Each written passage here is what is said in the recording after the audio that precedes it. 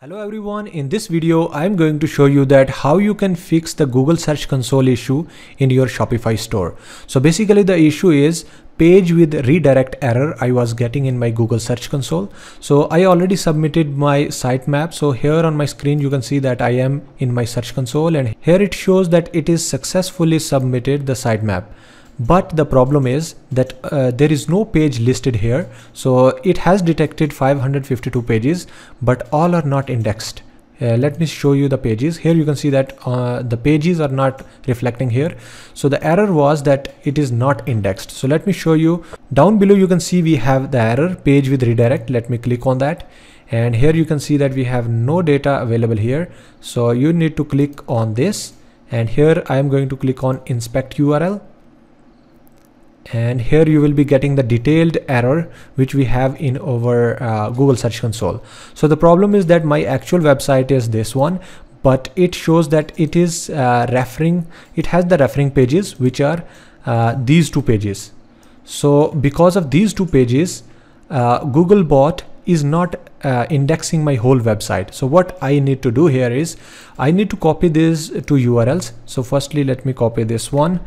And then you should click on remove URLs, and here you need to click on new request, and paste that URL here, and then after you should click on next.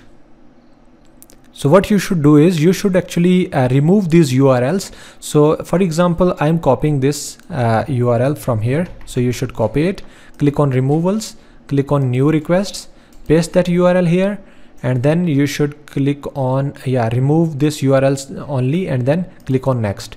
Once you are done with the removal of all these URLs, then you can actually click on request indexing, and that's how your whole website will be re-indexed. So right now I have these URLs which are not from my website. I mean to say that my domain is not matching, so that's why these are not removing from my dashboard. But if I will have other URLs which are matching with my domain, then accordingly you should click on removals and remove all these URLs. So that's how you can actually solve the issue. You should wait for a while once you are re-indexing them, and then it will be removed and your website will be indexed again.